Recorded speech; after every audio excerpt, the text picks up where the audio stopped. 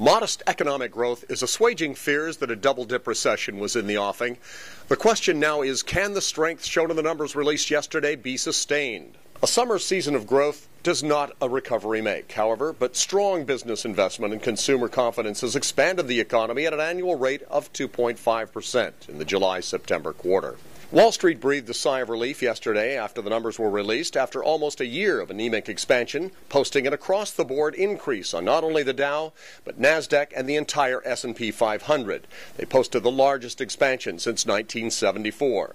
The expansion came as a relief after weeks of wild stock market shifts. Still, the economy must grow at a rate of nearly double this past third quarter rate to lower high unemployment, which has been at nearly 9% for the past 2 years. From the Christian Post newsroom, I'm George J. Wienbarg.